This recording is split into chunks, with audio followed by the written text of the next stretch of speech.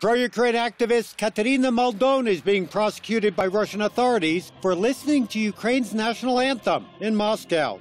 Maldon was detained near where former Ukrainian pilot and National Guard battalion member Nadiya Savchenko is being held. Savchenko has been on a hunger strike for 35 days. Ukraine's parliament on January 14th called on European Union leaders to intercede with the Kremlin on her behalf. Moscow police arrested Maldon and the pro-Ukraine activists after they turned on Ukraine's national anthem in their car.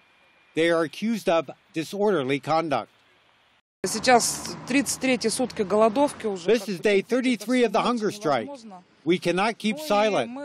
We wanted her to hear the Ukrainian anthem. But suddenly, more than a dozen riot police arrived in special vehicles and arrested us, as if we stole 1 trillion rubles from the bank. Katerina now may face a fine and a 15-day jail term.